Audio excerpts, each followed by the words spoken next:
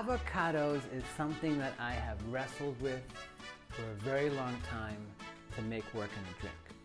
Listen, the obvious is to take avocados, you put it in a blender with tequila, but does it really taste like avocados? Or is it just like a consistency thing? And for me, I want to taste the flavor. I want to see how I can get the flavor of something, right? So I'm still gonna chase it. Don't get me wrong. I will crack that code one day. But in the meantime, because we live in California, because we are known for having avocados, because there are so many amazing farmers here. One in particular, JJ's Lone Daughter, which is out of Redlands, which is about an hour east of here in Los Angeles. They just have unbelievable avocados, so many different varieties. So for me, I actually make guacamole very regularly, especially when I'm doing my dinners. It's also an incredible snack. It's also just a really cool thing to make with cocktails, you know? Something that's easy to make, something that you don't have to cook a whole meal. Like maybe you're just having somebody over for a happy hour. You're not having a whole dinner. Maybe you just say, hey, come by for a couple drinks. You just want to make them a snack. But I make this a lot for my evenings. So I want you to see just how easy it is to make, and you don't really need anything special. Now, probably where you are, if you're not in California, you probably will have a California avocado, and most likely you'll have a variety called a Hass, H-A-S-S. Very common, very good for guacamole.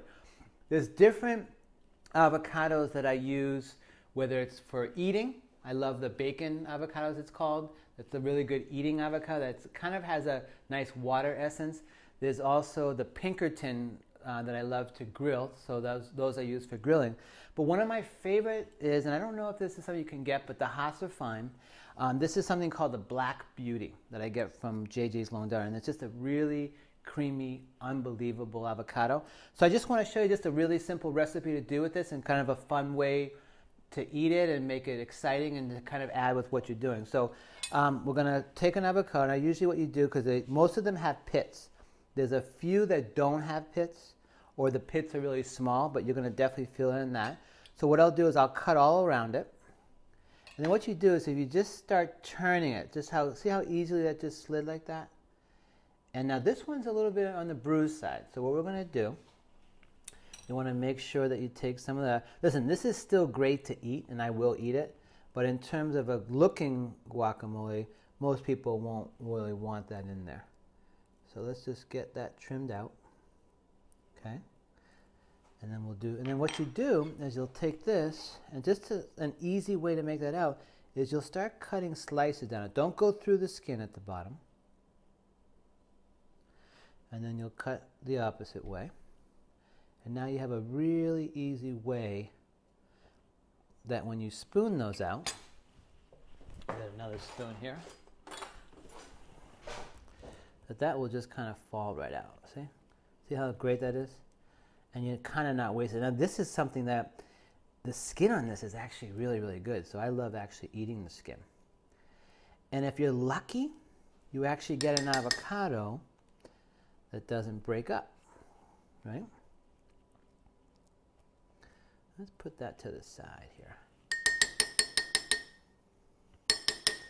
And let's do the same thing with this one here. So we'll take that seed out. Take this. Again, I'm going to eat this, but a guest probably won't like to see that. It's just a little bit of over-ripeness. And sometimes you get that if it's bruised. And again, we'll cut those slices.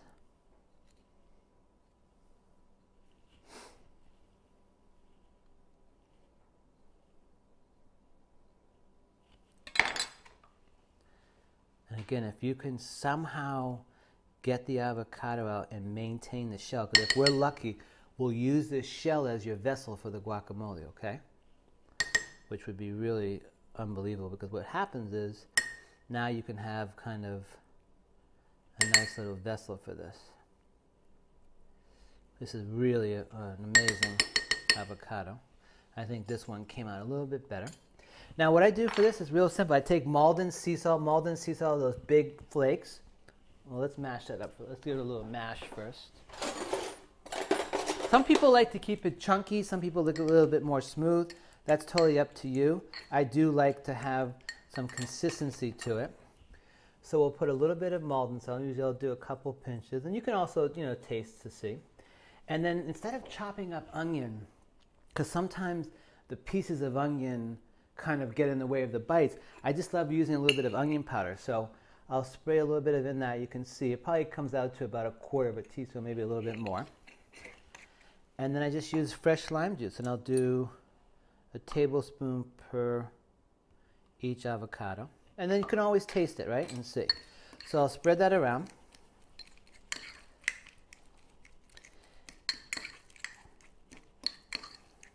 And that's pretty much the essence of the guacamole, okay, for me. Let's just see that. I'll take the back of this and try it. Perfect. You don't need anything more than that. It's perfect. But because I have another amazing farm out here, I'm going to chop up. Now you could put raisins on top, pine nuts on top, different nuts if you wanted to. You could get creative with it. I'm going to put some smoked plums on top. But what I'm probably going to do, and let me grab a nice vessel here.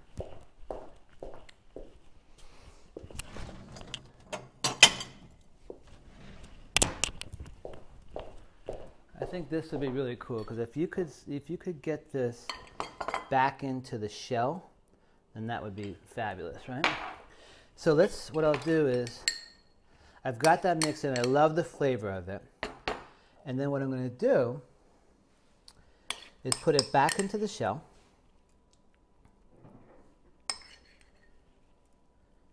This is such a perfect snack, right? And then we'll cut up these smoked plums here.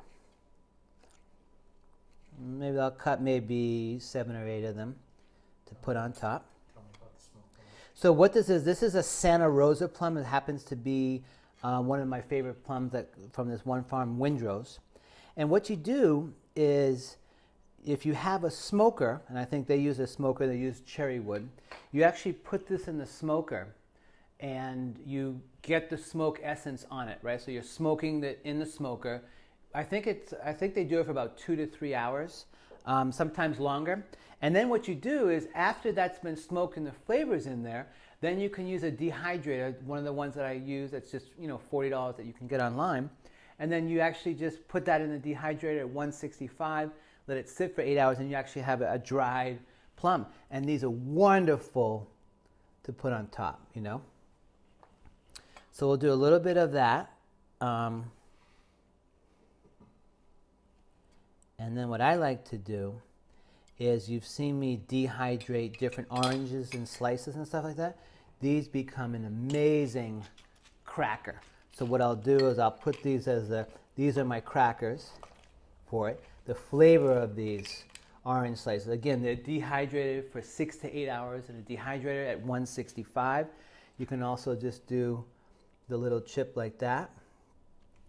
And for me, it's like, okay, here's a really cool, and what I like to do is, if people sit down, then again, you could use a nice little vessel for this, right? You can use a nice, I like using this, you could use a salt slab. But what's cool is I happen to have some flowering cilantro too. And you can kind of put that on top, right? Put maybe like 3 little sprigs of that. You could use any herbs you want, just make it look pretty. But for me, what I like is, when people come, and let's say they're not having dinner with me, I want to have a really simple snack that's really delicious and beautiful. And now what I can do is, people maybe sit on each side, and maybe they have their cocktail, and now they have a little bit of a snack that they can have, because maybe they're just stopping by for an hour or 2. So there you go. This is my take on a guacamole. It's very, very simple and delicious. You can add anything you want to it, but I don't think you can go wrong with that base. Avocado, Maldon sea salt, a little bit of lime juice, and onion powder. So enjoy.